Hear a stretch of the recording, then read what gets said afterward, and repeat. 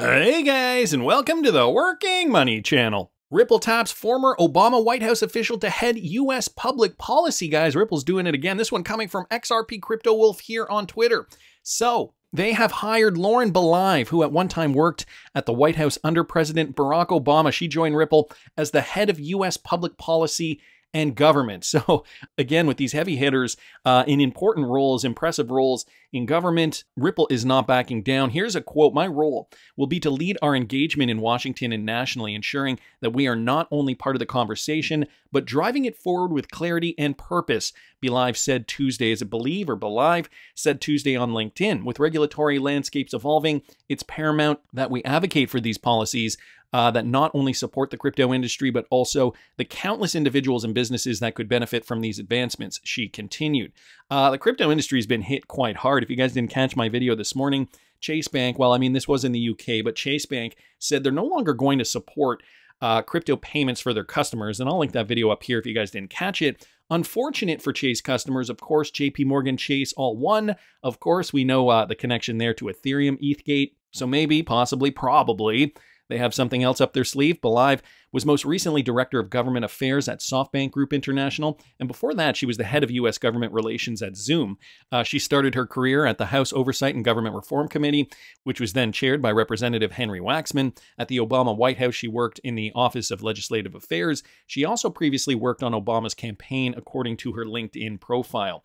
But with regards to crypto advocacy, okay, she could and will, I have a feeling, get their foot in the door in DC and, really help push the narrative along. I mean, there are so many companies in the US that are saying, boy, had we known that this was going to be the case in the United States, we would not have stayed here. And so I'm feeling like a lot of these cryptocurrency companies that felt like they were working under reasonable legislators are now second guessing that. And so, hiring a policy director linked directly to President Barack Obama, I don't think necessarily hurts. Anyway, wanted to thank XRP Crypto Wolf for posting that. Michael Branch also coming out with this announcement, guys. MoneyGram has officially said that they plan to launch a non-custodial crypto wallet. So this is big news because we know the MoneyGram connection to Ripple basically dissolved once the Ripple SEC lawsuit was announced.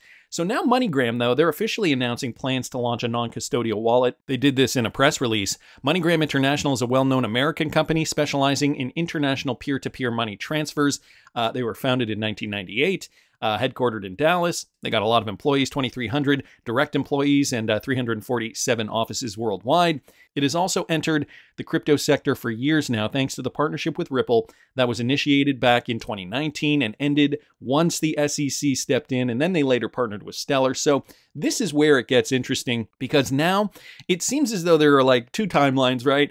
Had the SEC never sued Ripple, maybe the MoneyGram-Ripple partnership could have flourished in this same type of way. Another school of thought is that, the MoneyGram partnership was almost like I don't want to say a test run, but almost like proof of concept for lower value payments. Ripple was never going to target low value payments. Well, I mean, they could target everything, I suppose, but the big money is not in retail. It's institutional grade payments, and that's where Ripple's going to thrive. So now we're seeing this, okay, MoneyGram opening up custody wallets to be launched in the first quarter of 2024, and will specifically allow the use of stablecoins to seamlessly switch between fiat currencies and digital currencies. This is going to be a game changer for retail. Users will be able to convert fiat to stablecoins and then quickly and easily and cost effectively send the stablecoins around the world. Those who receive them will have the option, again, using their wallet, to convert stablecoins back to other fiat currencies. To cash in fiat currencies, they will only need to go to one of the company's 347,000 offices if they need to do so.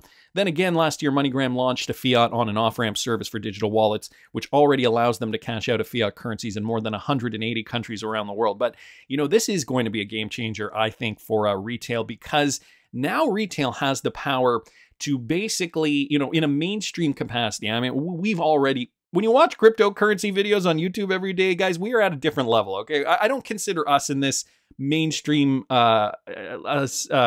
group. I'm talking about your moms and dads, your cousins, the people who don't listen to cryptocurrency videos every day, the person who, just wants the technology to work. They're going to be able to go to MoneyGram, use cryptocurrency unbeknownst to them, I'm sure in a lot of cases, And, that is what's going to spur on crypto adoption and really kind of foster this type of adoption. Now, this is happening on the Stellar blockchain. Some have criticized this. I mean, they were hoping that maybe we would see some kind of a development here with Ripple. But alas, MoneyGram now partnered with Stellar and Circle. Chad Steingraber here also posting this tweet from Alex Holmes, the CEO at MoneyGram, explaining the technology. Guys, listen to this. Crypto seamlessly through their non-custodial wallets and the Stellar network into the fiat world and back again. And we've been able to do that successfully through USDC stablecoin in partnership with Circle. And we found that consumers really value that service, and we've been able to do that using our standard KYC processes that we use in the fiat world. And we feel like that's been a great balance between the two worlds and is giving consumers new avenues to move money. How fast can you actually get this to be used and used at scale? What are the hurdles that you'll face in between? Yeah, it's a great question. I think your last segment was right up the alley on it, which is just around legislation. There clearly needs to be more government regulation, legislation, straightforward understanding of what the realm of the possible is for crypto.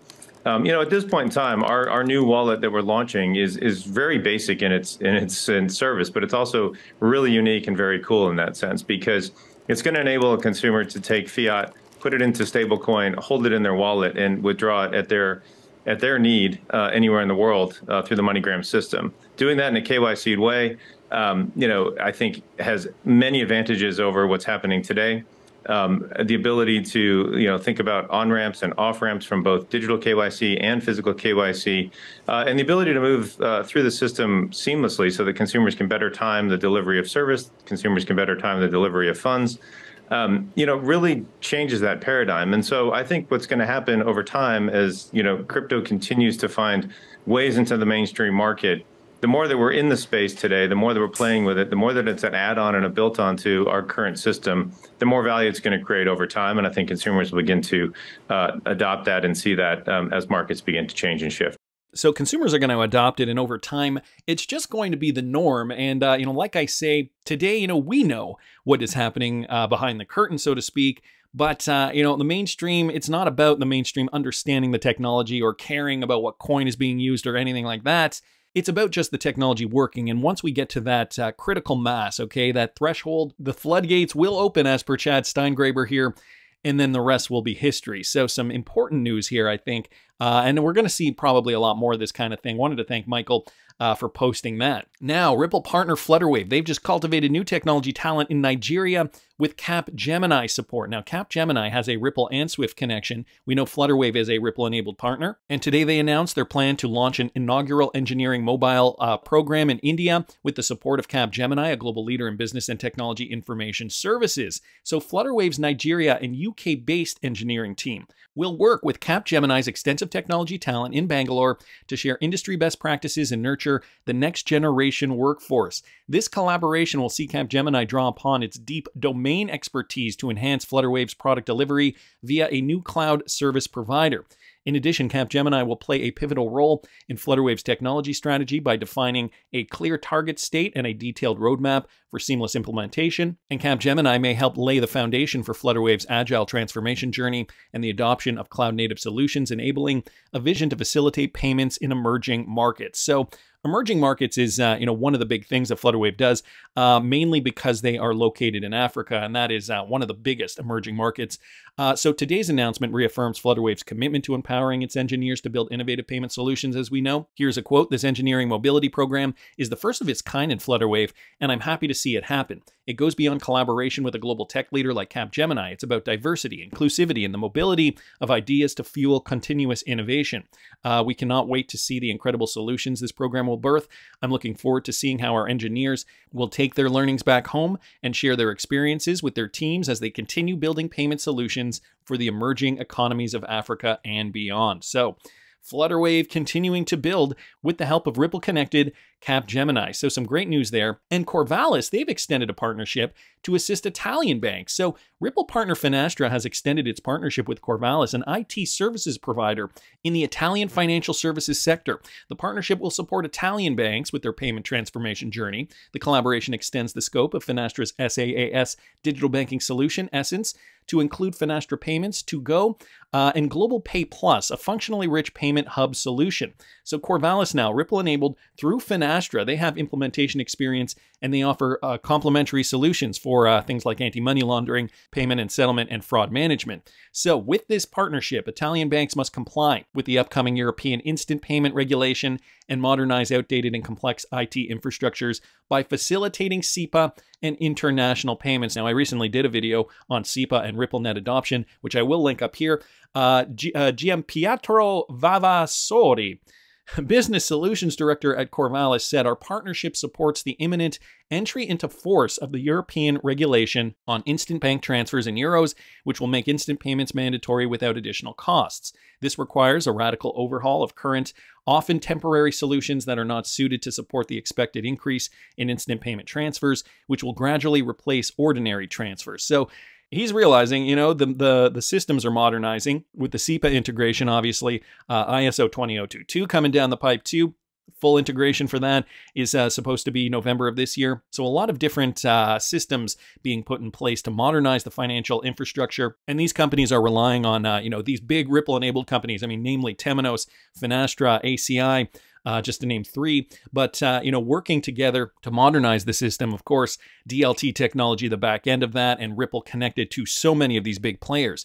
As payments have evolved, the introduction of additional application modules and integration layers have led to complex, layered, and difficult to manage architectures. Finastra's payment solutions help to simplify this complexity by eliminating existing legacy payment silos. So that is a big part of this. RippleNet interoperable to, you know, get rid of the old Swift type systems, streamlining processes and enabling access to new market opportunities. So that is big news there, guys, coming from Ripple partner Finastra, now connecting to Corvallis in Italy. So payments, I mean, European banks looking to onboard, of course. The infrastructure is just getting more technical. Connectivity is key for a lot of this. But on the other hand, you know, Ripple is doing both. I mean, they're banking the unbanked. And so, you know, when we got that news, I mean, some were speculating that XRP transfers could go wireless, that you didn't actually need, or not wireless, but you didn't actually need the internet to convert XRP. I think it was Matt Hamilton who came out and basically said, no, that is incorrect. I mean, you can do the transfer, but eventually you do need that internet connection at the end of the day. Well, guys, maybe not anymore. Check this out. I've got a few new innovations here that I want to share with you guys from some of these Ripple X developers, okay? ISO 20022, let's do it, posting this first. Using XRP without internet access, and guys, it's demonstrated right here. I want to play you guys this clip because this is really cool. Check this out. Ripple Mobile is designed to improve CBDC and Ripple accessibility in low-tech markets without internet access. Today I'll go over the different features of Ripple Mobile. Registration. Users can register their numbers with Ripple Mobile by dialing the USSD extension. This works regardless of the phone they use and without internet access. Users are presented with a USSD menu, and once they respond with option 1, they are requested to select a secure 4-digit PIN. Once they put in their 4-digit PIN, the account creation process begins, and once completed, they will receive a welcome SMS with more details of next steps.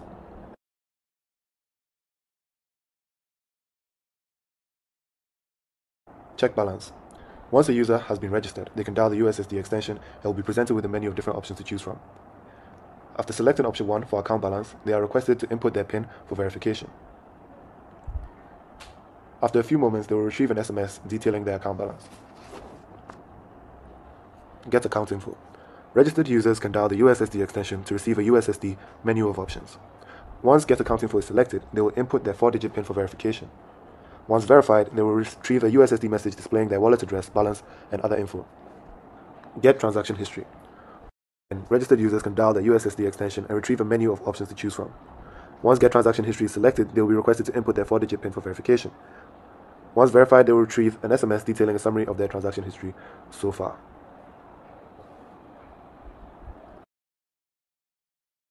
Send XRP. When a user wants to send XRP to another user, they go through the familiar process of dialing the extension. They then select Send XRP from the menu and are requested to input the recipient's mobile number. Then they are requested to put in the amount of XRP they would like to send, and they verify this transaction with a 4-digit PIN. After they have completed that, they will receive an SMS confirming their transaction has been successful or not, and the recipient will also receive an SMS that they have received money in their wallet. That concludes our Ripple Mobile demo. Thank you for taking the time.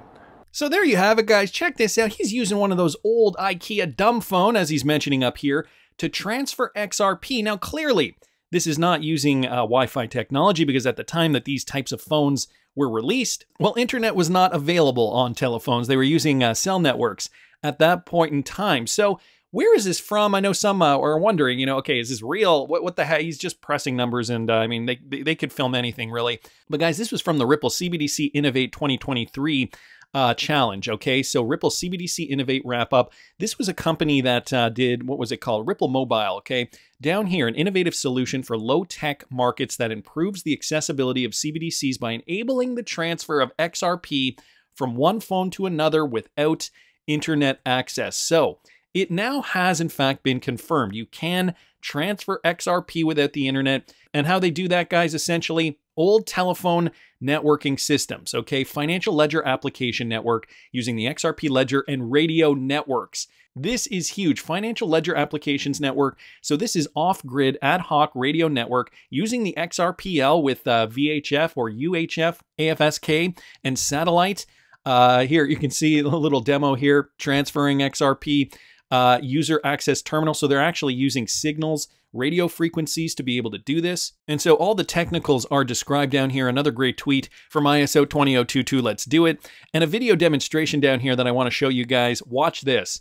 The end result is a financial radio data network that can be deployed and maintained for a tiny fraction of the cost of traditional cellular data networks. Because our protocols run on a wide range of equipment, supply chain problems and the use of specialized or proprietary equipment can be avoided. Since all the equipment was chosen for low power consumption, large national networks can be rolled out rapidly without the requisite infrastructure required in traditional networks.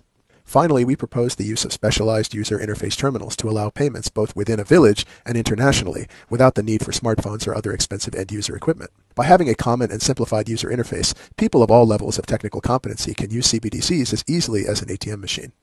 So this is kind of a demo prototype. It is actually transacting on the XRP ledger with real XRP cryptocurrency using the radio sets and the protocols. Now the user interface is kind of a temporary construct. It was just built in order to facilitate the demo. Our next push will be on building a much nicer and friendlier user interface that would enable all the features of the XRPL. But for now, we're just going to go ahead and connect. So at this point, the network has completed the Diffie-Hellman key exchange and has initiated the AES encryption during the transport. And at this point, it's going to go ahead and just get the balance for the account that the terminal is using and then send that balance over to the machine via the VHF radio. So I'm going to go ahead and send 10 XRP from the terminal, and you can see the Zoom wallet underneath. It shows 9,000 XRP. So we're actually sending to that wallet through the radio network. So you will see the balance of that wallet actually get updated by the 10 additional XRP.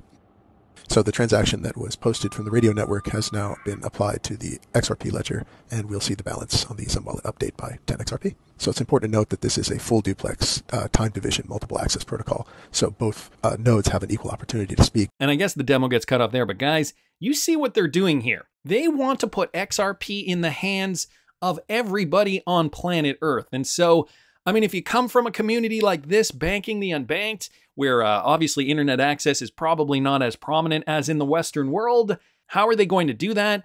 Radio frequencies, enabling XRP ledger technology. And again, you heard it here. This is for central bank digital currencies. They want to get those in the hands of everybody. Guys, this is why Ripple has been working with central banks on CBDCs. The powers that be want us on central bank digital currencies. They want everybody on central bank digital currencies. And so communities without internet access, how are they going to do it? Well, guys, this is how. This is why Ripple is having these Innovate conferences. This is how, companies like Ripple Mobile are innovating, using old school technology to facilitate cryptocurrency transactions. So no, it's not a rumor, it's not a myth. You can in fact transfer XRP without an internet connection, without having to connect to an internet connection eventually. That, I think, was the big differentiator. They want everybody around the world to be using the XRPL in some way, shape, or form. So then the question becomes, what's your crypto portfolio look like, and do you think you have enough XRP? Do you think you're diversified enough? I know what I'm doing this time around, and it's very, very different from the last crypto bull run. I have learned my lessons, and I'm going to be maximizing profit with my patrons, patreon.com/workingmoney channel.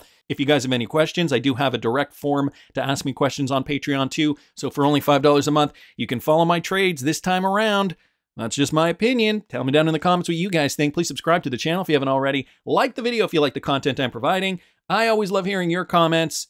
See you in the next one, guys.